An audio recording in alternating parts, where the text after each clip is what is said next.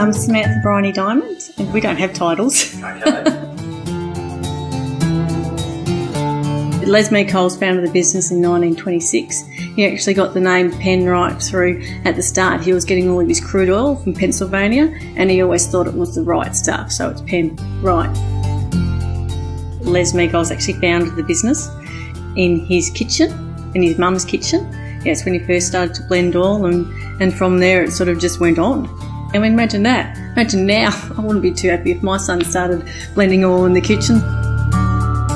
So Les was at that particular time only blending oil for farmers, because back then in Brunswick, that's where obviously a lot of farming land was there, so he only did 2 oils at that particular time. He met my father, John Dymond, in the early 70s when Dad was working for Lubrizol.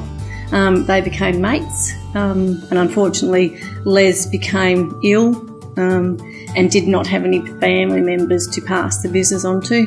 So Dad bought the business in 1979. Dad worked his butt off for 10, 15, 20 years to get the business, you know, where it is today, so very much so, and he did it for the family.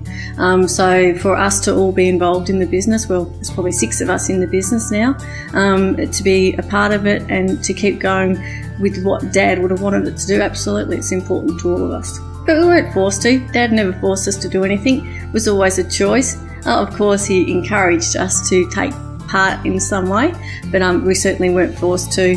I think everyone's just grown up with it and have loved to have stepped in and helped in some way.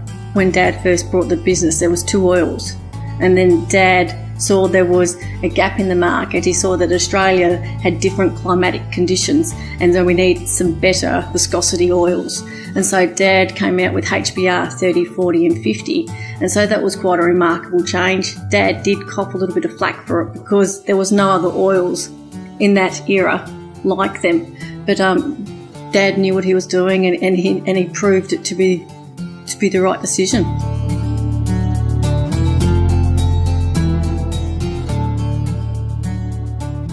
We've got an office in each part of Australia and then also in New Zealand, and we've got a business also in the UK. We've recently bought Forest Lubricants over there.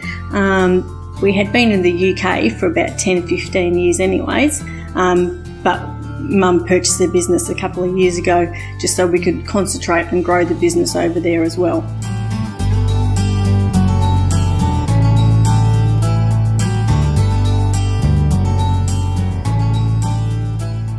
Yes, well, I think that's one of the excuses that Dad used to purchase an oil company, was to buy, you know, his motor cars, and a lot of them used to pop up without Mum knowing, so Mum would always be a bit suspicious of that. But yeah, Dad's passion for motorsport was from a very early age when he worked at Vauxhall. But yeah, his love of old and new cars, mostly old, and he managed to buy some of those cars that he really, really wanted because of the business.